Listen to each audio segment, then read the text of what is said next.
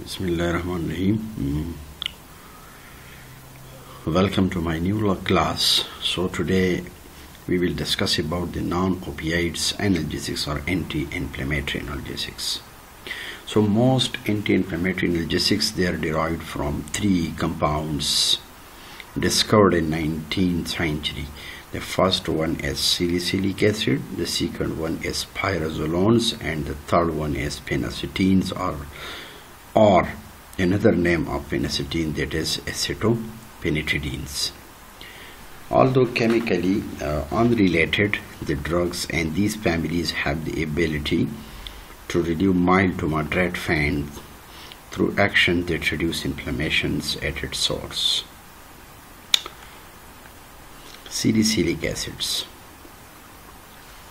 Look at the structure of salicylic acid. Salicylic acid has a chemical formula C7H6O3.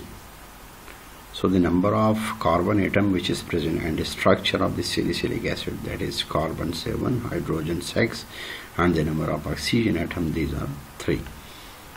Salicylic acids, it is colorless crystalline organic acid.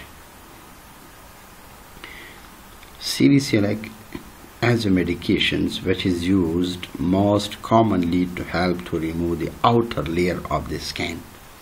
As such, it is used to treat warts. Warts are typically small, round and hard growths that are similar in color to the rest of the skin. Psoriasis. Psoriasis is a long-lasting autoimmune disease characterized by the patches of abnormal skin, and these skin patches are typically red, itchy and scaly. Dandruff, acne, ringworm, dermatopytosis is also known as ringworm, and a fungal infection of skin. So I mean that salicylic acid used in the variety of conditions, especially in dermatopytosis and skin disorders. These drugs are very effective, especially they are used to treat skin disorders or dermatological disorders. This is the second one group, which is called Pyrazolones. Pyrazolone, the drug of these families, have the ability to reduce mild to moderate pain through the action that reduce inflammation at its source. This is the structure of Pyrazolone.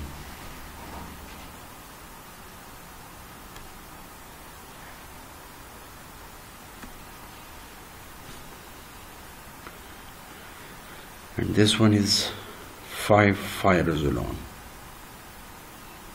Look at the structure and structure-activity relationships. So the number of atoms, so they are different. The third one is Phenacetins. Phenacetins are acetophenetidines. It is another pain-relieving and fever-reducing drug which was widely used between its introduction in 1887 and the 1983 ban imposed by the U.S. Food and Drug Administration. And this is the structure of phenacetins. Look at here, structure-activity relationships. So the number of atoms which is present, this is the chemicals formula. Now, what is the mode of action or mechanism of action of phenacetin? Phenacetin, basically, this is analgesic. It has analgesic effects which is due to the action on the sensory tract of the spinal cord. In addition, phenacetin has a depressant action on the heart, where it acts as a negative inotrope.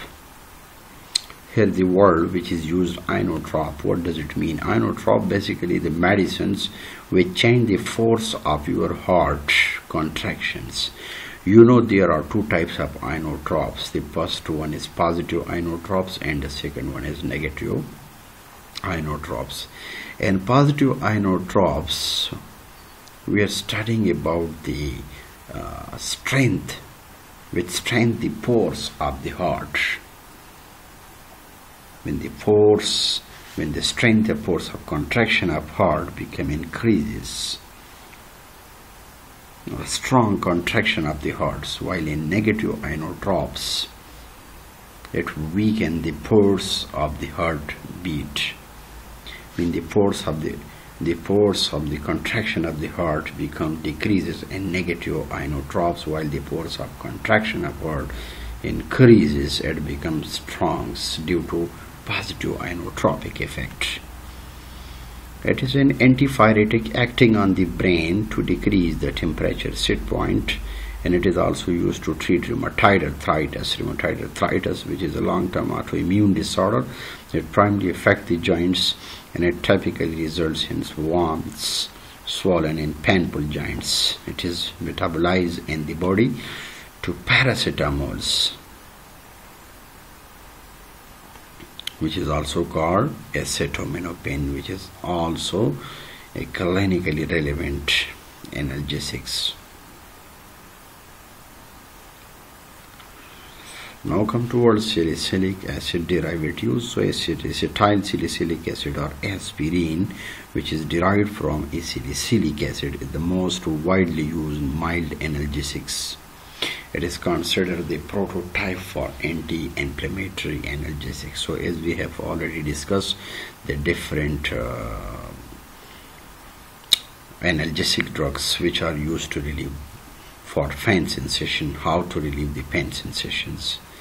Now the second one is Phenacetin's derivatives.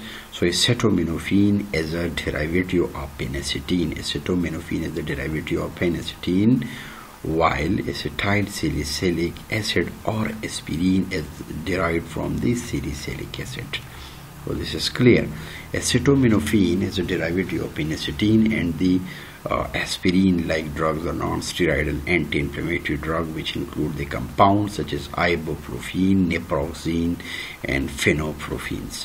So all these drugs come under the category of what? NSAID, non-steroidal anti-inflammatory drug.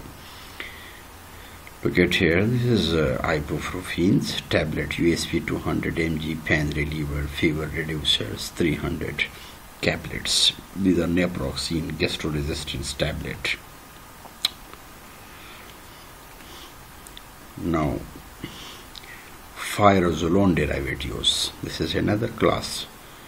Pyrazolone derivatives, with some exceptions, are no longer widely used in many countries because of their tendency to cause an acute infection known as agranulocytosis, which is also known as agranulosis or granulopenia, which is an acute condition involving a severe and dangerous leukopenia, lower when the concentrations, when the white blood cell count become low. So this condition is called leukopenia, and most commonly of neutrophil causing a neutropenia in the circulating blood.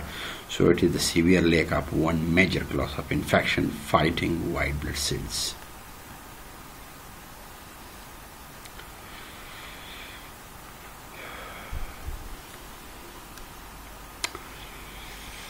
Inshallah, in my coming class, I will discuss about the mechanism of action of Pyrazolone derivatives and other agents.